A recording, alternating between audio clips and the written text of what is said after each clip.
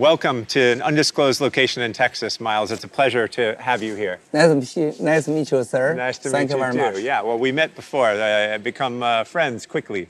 I'm already part of. Me too. We share some similar views and come from very different angles, but we're going to have a great time today, and I just want to announce to those that are listening to us today, there's going to be a third voice. It's a voice that will translate, clarify anything you say in English or anything that will be sent back in Chinese. So that third voice will come in and out of our conversation, and I think that will provide clarity for our whole audience. So we'll stay there. And so your story is one that is hard for anyone to believe. Your story is amazing.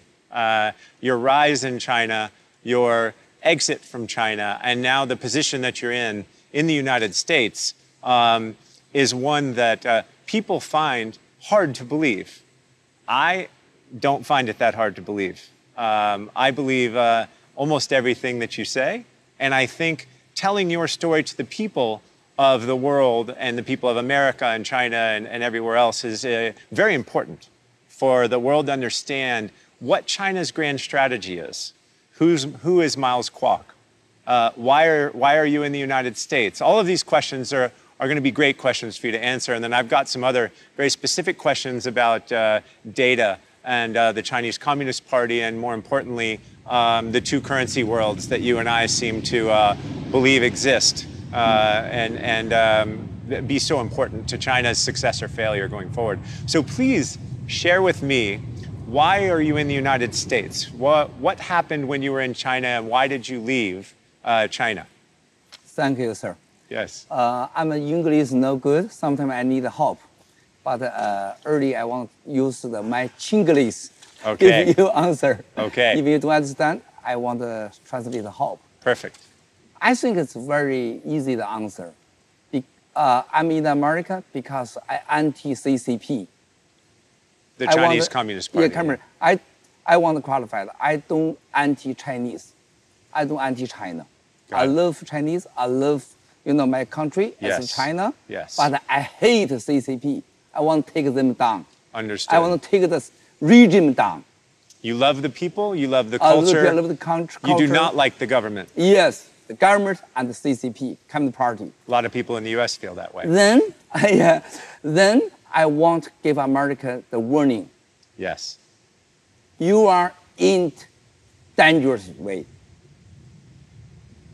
You are too naive to believe the CCP. Yes.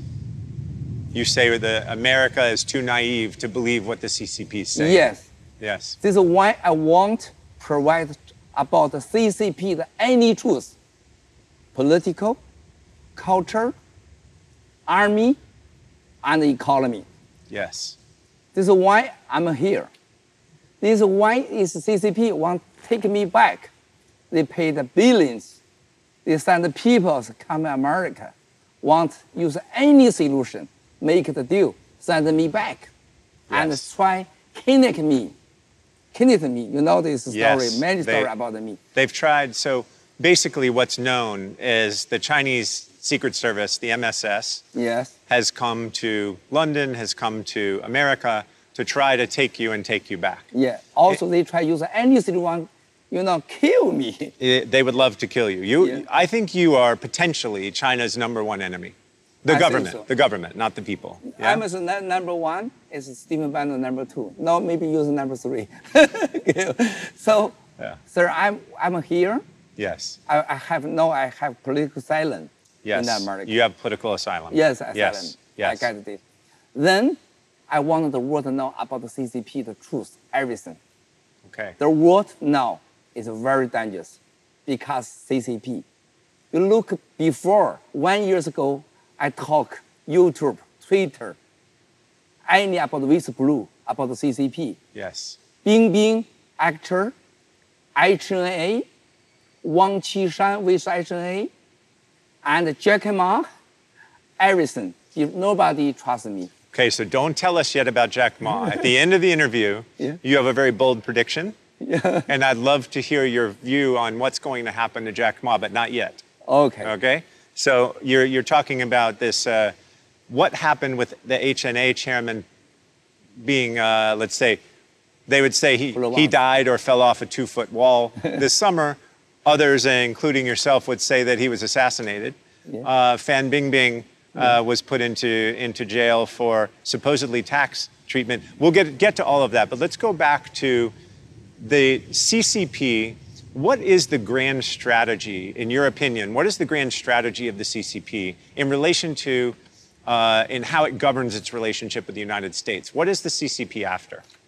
I think, 1 year ago, it's the September 4, it's the same yesterday, just 1 year. I want to speech in the Hudson, but they blocked me because the China government threatened it's Hudson. Yesterday, great day.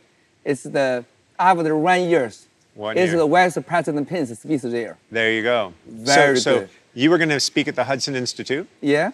And they stopped it? It stopped by China threatened. Yes. The influence. Then, 1 year ago, I have a press conference in the DC. I called all the American to work. China CCP have the plan called 3F. One is weak America. Weak in America. Weak America. Yes. 2, to make, kill America. This is very seriously. Okay. 3 is make a terminal America. 不稳定怎么说呢？ A terminal. Make China, make U.S. not stable.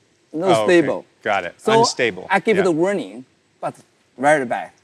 I think 1 year ago, somebody think this guy is a crazy guy, liar guy, Correct. reaper guy, don't need trust. Right. Then this is the year you look before 1 year. You look what back. What happened? Yeah. What and you see everything that happened. Yeah, this has happened. Yeah. This is why the few months about the HNA, the chairman died once in the French. Yes. All the people, Miles Guo maybe talks the truth. So CCP have a strategy, 3F America. Got it. Take you down. Yep. This is a strategy. And for those that haven't seen you before on video, 1 year ago you predicted that the chairman of HNA would be killed within a year. Yes, sir. And 363 days later, he fell off a wall in Provence. Yes. Right? Maybe it was just coincidental. No. This is HNA, the chairman died. Yes. 1 year ago, I see the 2 guys, HNA, one is the president, one is the chairman. Must be one guy. One guy is died in the 1 year because Wang Qishan want to kill him. Okay. Because they want, disappear any qualified information about corruption. They own the HNA. They kill people. They pay in the outside officially spy system. Right. So this happened. Then only one, me. I see the guy not is the take a selfie, die the world. It's the Wang Qishan, China, CCP government kill him, murder him. And this is the concept of the government edifice of the Chinese Communist Party. In theory, they don't earn much money each year, right? In theory, but in practice, what you allege is there was this magical 28% shareholder of HNA that the New York Times wrote about that no one knew who owned HNA. Yeah. It was an insurance company that started at zero in the last 8 years and rose to prominence. Yes. And there was a shareholder that no one knew who they were. Miles Kwok, you say that shareholder is Wang Qishan and his family. Yes. And originally, I think people thought that was crazy and that you were bombastic. And now, as things are happening, as you predicted, people are starting to believe more in you. Yeah. You and I have had the opportunity to spend many hours together. Yeah. And I believe many of the things that you say because everything is connected. Whether it's Miles Kwok talking about the chairman of HNA or Wang Qishan or Fan Bingbing or what's going to happen to Jack Ma, which we'll still talk about a little later, those things are all related to how the CCP enriches itself. So what you're alleging is that there's a lot of corruption at the top. That's definitely correct. Yeah, definitely correct. And so what do you think the Chinese leadership is worth today? How wealthy do you think they are personally? Oh, this is very easy. China's every year GDP more than $10 trillion. Right, it's about 12 and a half, yeah? Yeah. Yeah. 12 and a half. The money go to where now? You check the last 10 years. Where does the money go? Yeah.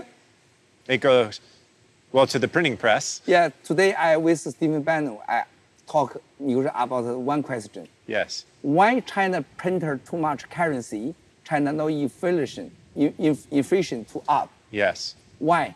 Very easy. To keep the order. Order Yes. and American operated all the country the cost by GDP is 90% give the people. Yes. Chinese operated the country 10% give the people. You check American all the social health care, how much? More than 20 trillion. Yeah. China, how much? $500 billion. Maybe Of lower. all the housing. All the housing. Yeah. Why? China, everything operates very low cost. They take the money to the outside.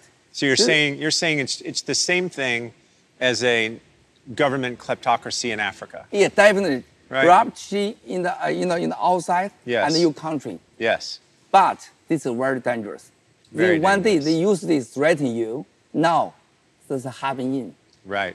This is why you look at American, any entrepreneur, any investment China company, now they get threatened. In a bigger picture, there's this concept that a nation state like China, and China has said globally that their economic system is superior to that of Western capitalism. Yes. And when you peel back the onion, you see that there is no larger income and wealth dispersion than there is in China, because the elites are the kleptocrats and the people have very little. Yes. And those that actually rise through the ranks of this hybrid system end up going to jail or falling off a wall in Provence, right? That's a very important distinction to draw when you look at the economy of the CCP versus the economy of Western capitalism, right? 100% correct.